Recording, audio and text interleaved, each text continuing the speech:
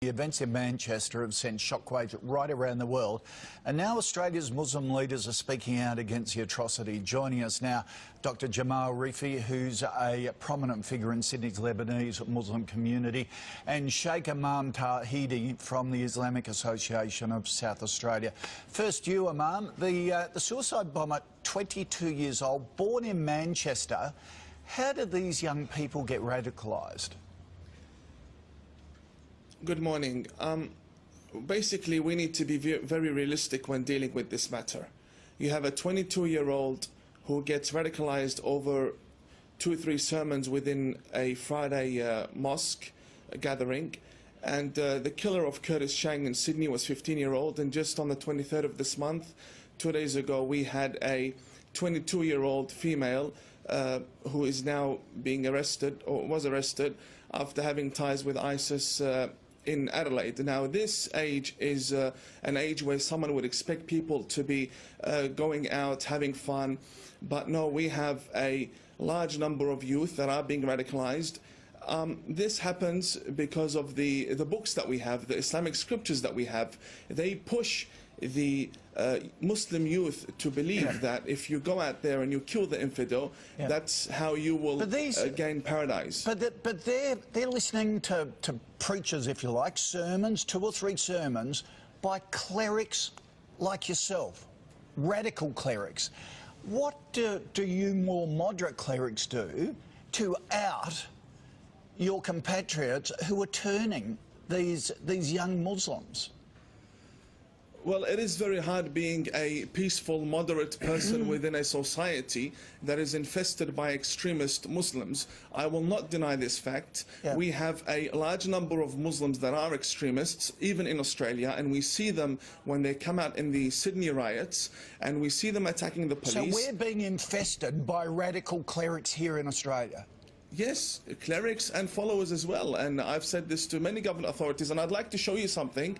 I bought this 2 days ago from a shop within Melbourne. This is Al-Qaeda's flag.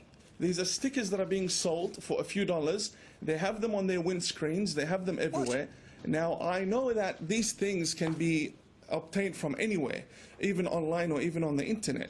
But when you have stores openly selling these items with full audacity and creating this jihadi atmosphere for the youth to put on their cars, fully modified cars now, instead of having stickers. So you're saying, do you believe our authorities should have more powers to get rid of these radical clerics and paraphernalia like that? I think we've got to get tougher. I think our authorities have misunderstood the situation. They have good relationships with the Muslim community, but having good relationships with the Muslim community does not necessarily mean you have control over them and that you can prevent a lone wolf attack. Yep. Jamal, you've constantly condemned many acts of terror. Do Muslim leaders have to be more vocal? The Prime Minister and the Foreign Minister yesterday were surprised that Muslim leaders were silent yesterday on this whole issue. Do you have to be more aggressive, or do you live in fear? Look, we don't live in fear. We live in a very peaceful country. I don't know where the Imam got his information from. First of all, these scriptures existed for hundreds of years. They didn't incite for violence or terror act. It is an ideology of the so-called Islamic State and Daesh, and they are actually targeting the vulnerable young people, impressionable people. But we are Australian. Our Prime Minister has expressed the feeling of the nation, and that includes Australian Muslims. Our Grand Mufti only yesterday, our Grand Mufti have condemned this act. We have shouted from the rooftops our condemnation of these acts.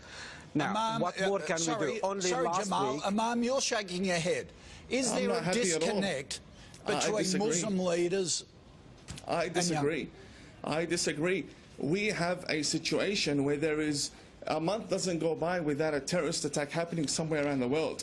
And for the past 1,400 years, we have had a religion of war. That's exactly what we have had. This is not something I'm imagining. These are facts. We've had many wars. How did Islam spread from Saudi Arabia down to Indonesia and Bosnia? All spread by the sword. We had many wars. And for someone to come and say these Islamic scriptures have nothing to do with it, I mean, that's against the facts. That's not true.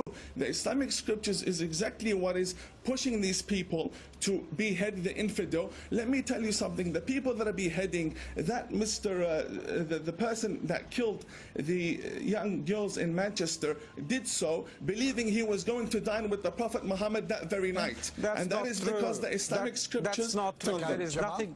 There is nothing in Islam that will justify... Do not lie to the Australian nation. Listen, we have there is in our nothing books in the Islam teachings that will of Ibn justify killing innocent teach people. to behead people and to kill and massacre people. You cannot sit there and lie to the Australian people. Wait a second. I came here believing that you are a moderate person. Do not lie to the Australian public. Reply to Jamal.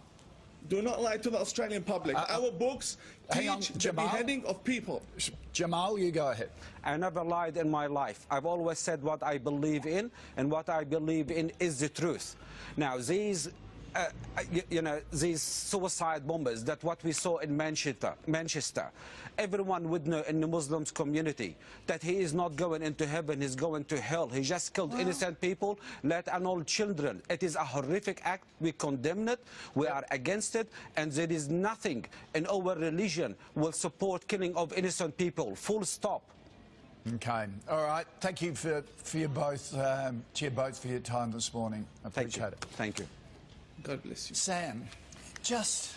Wow. Is this one of the issues, that there are such extreme views within the Muslim community itself? It's one of the issues, but can I just say that Imam was on 7 News a couple of weeks ago, and one of our reporters took him to Western Sydney, and he was spat on and sworn at by a lot of the locals there for speaking what a lot of us will say is quite sensible stuff. So a really very big split there within their community. Is that the problem? Yeah, that's and the issue. He's actually being incredibly brave to come out and say that. Yep, so that's really powerful stuff.